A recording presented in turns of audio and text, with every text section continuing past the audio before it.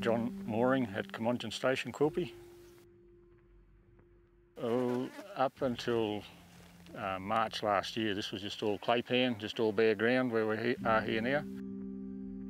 So John had been here for 9 years. They've had the property for 9 years. It was bare like this when they came.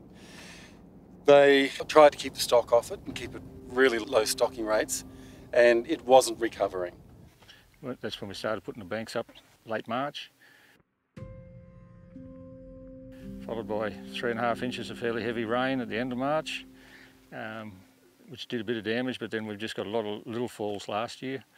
I think we had 33 falls of rain last year and 29 of them were less than 10 mils.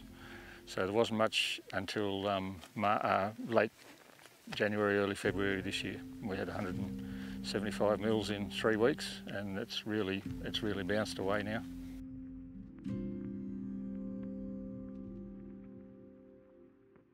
Since Glenn's been involved from Southern Queensland Landscapes, helping us with all the laser work and his advice, and it's been great. So yeah, he gets lots of phone calls telling me what's going on. And you know, it's only March last year we did all this works, and just since March there's been a tremendous recovery on wherever we've done the works compared to where there's not been the works done. It's still just the same as it's been for 9 years. It needed some sort of intervention. It was past recovering on its own.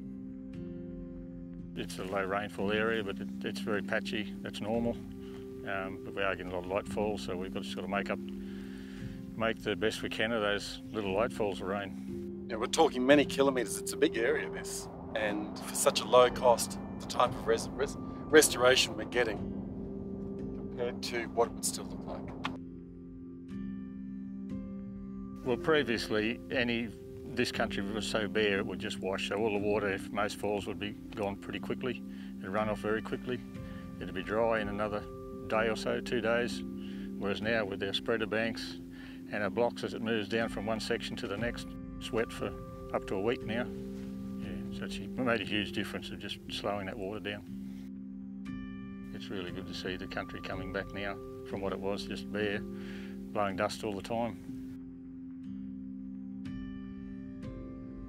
The health of that country that's there behind us, that's sort of what we're aspiring towards. That's what all the country down this floodplain, the whole way to Quilpie, which could be 50, 60k, should all look like that. And that's what everyone's trying to get involved at the moment and bring that functionality back in. Find where the water's leaking, doing damage, get it functioning again, and hopefully that's what we're going to end up with the whole way.